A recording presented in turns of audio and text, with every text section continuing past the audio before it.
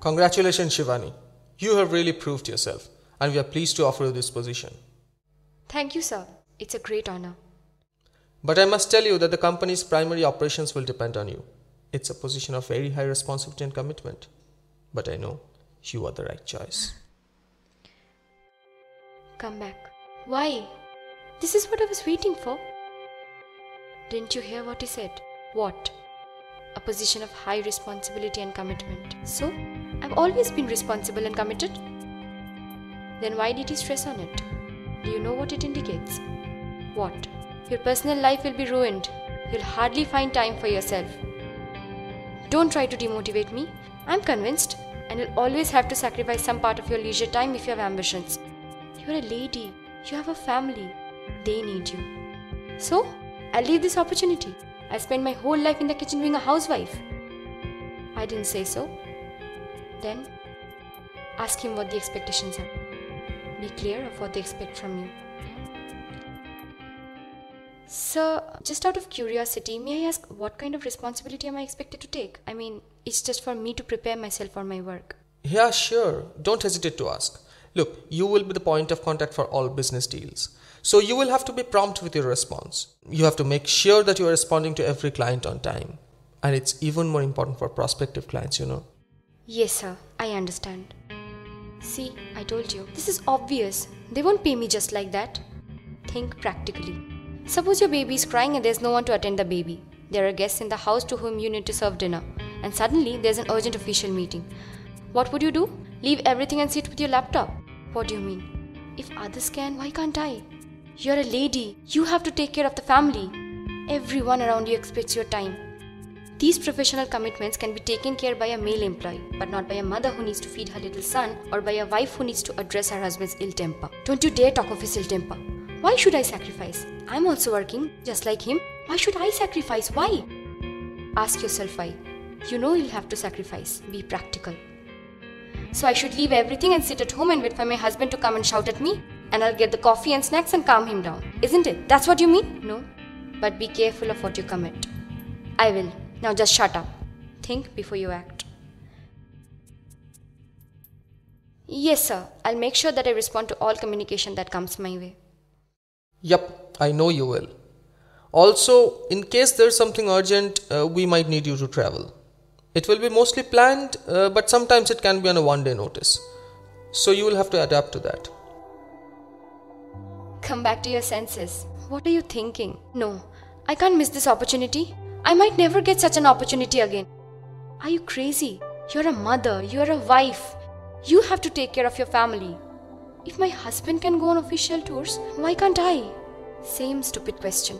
When the baby cries, your husband still sits on the easy chair with the newspaper. It's you who would rush to your baby. When the bedsheet needs to be changed, you would be the one doing it. When someone in the house falls sick, you will be the one serving the right medicines on time. When there's any loose connection, you will have to call the electrician or push your husband 100 times to get it done. Can you imagine how it would be like if you are out? Listen, if it's on a regular basis, then it's a problem. Let me ask. You'll suffer big time. Sir, please don't mind me asking this. I have a baby at home, you know. Can you please tell me how often I need to travel? If it's on a regular basis, then it might be difficult. No, don't worry.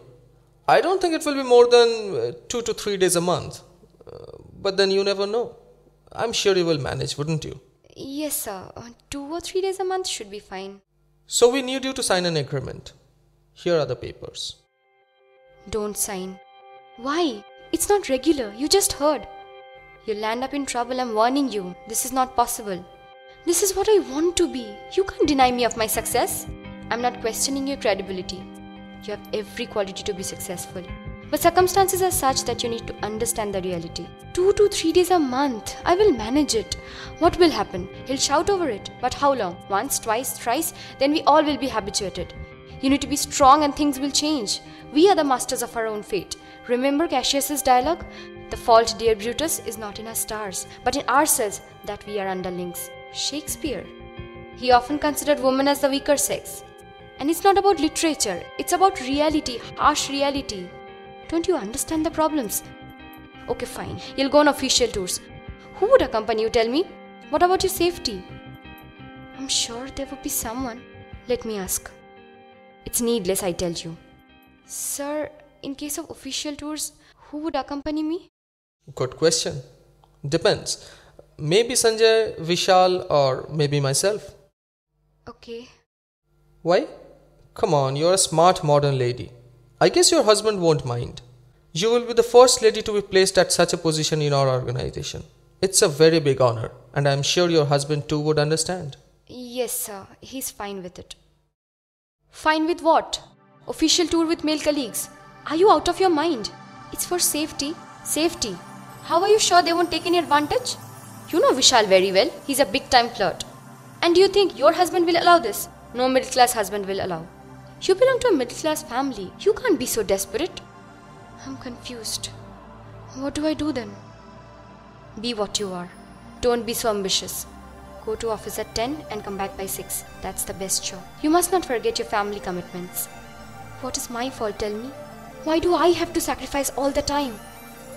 Because you're a woman. You're driving me the wrong way. I cannot let this opportunity go. This is 21st century. Male and female are equals. There's no difference. Really. Then why are you so cautious all the time? Why can't you move freely inside a crowded bus? Why are you afraid to walk on the streets after 9? Why do you move to the opposite footpath when you see some guys gossiping on the streets? Why do you pretend to talk over the cell phone when someone stares at you? Why do you feel so scared and harassed when any stranger looks at you from any direction? Why? Because you're a woman.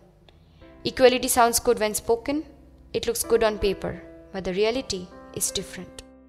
Shivani, sign the paper. We have evolved a lot, but we are still not equals. I won't say we are the weaker sex, but we are definitely more vulnerable. Our society doesn't allow us to be as free as the other sex. We are still considered the homemakers, the wives, and the mothers. All our wishes and ambitions come later. If there's anyone in the family who needs to make a sacrifice, know it for sure, it'd be you. I'm afraid. Of what? Of myself, as I see in my dreams? Come back to reality. Women are born to fulfill others' dreams at the cost of their own. That's what has happened for ages, and that's what we face even today. How will the tomorrow be? Today is theirs. Tomorrow will be ours.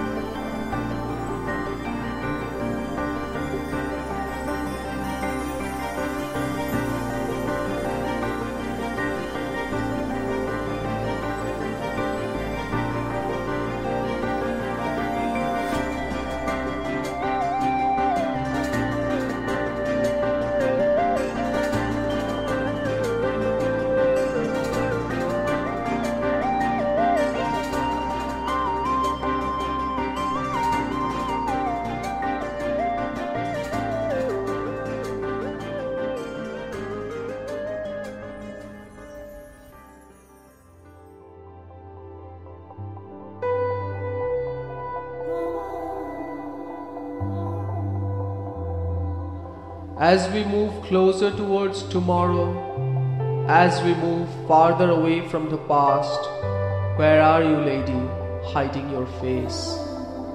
There are identities within an identity, and it's all you, only you, just you. Come out of your shell. The world hasn't changed yet, but it's about to. Fears are embedded deep in your heart.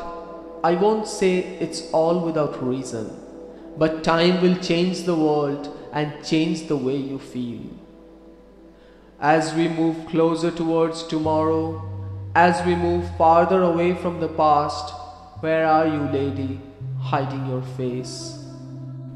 Tomorrow is yours. Paint your wings with the colors of this world.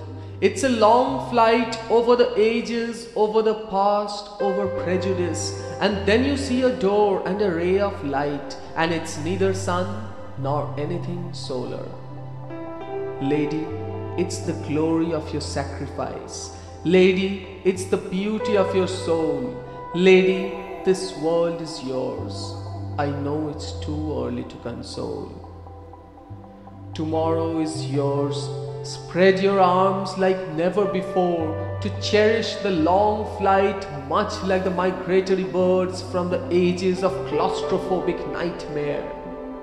Lady, it's the glory of your sacrifice. Lady, it's the beauty of your soul. Lady, the shackles are broken and the fears have faded away.